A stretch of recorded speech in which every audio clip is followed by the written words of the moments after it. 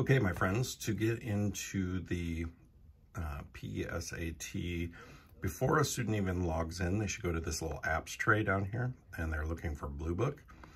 Click that. It should launch the kiosk mode of Bluebook. Give it a second or two.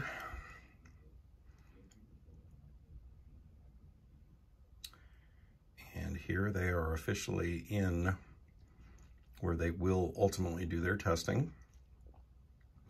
Now, note that you almost have to just restart the Chromebook to get out of this kiosk mode to get back to a login screen for them to do their other work.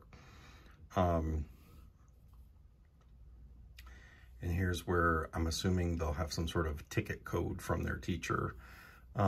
Educators can actually click this little link down here, I'm an educator, and do the work that they need to do as a teacher. Also, another thing to note is we can test our device to see if it's adequate for testing.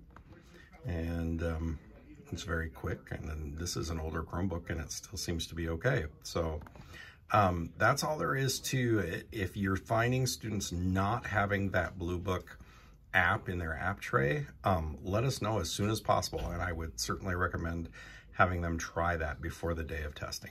Thank you.